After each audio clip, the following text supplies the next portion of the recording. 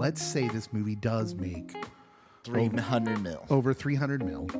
Sequels are greenlit. Is Ryan Gosling him? Is he the biggest current actor on the planet? Is he the most bankable movie star on the planet? Please let Cynical Cody go first. Let Cynical Cody, we cede you the floor.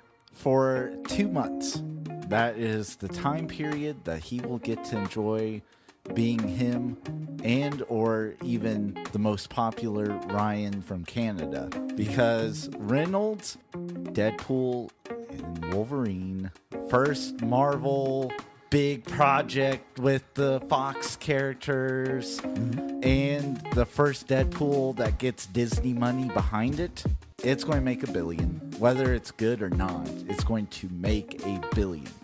I'm going to push back on capitalist Cody. You tell him, comrade.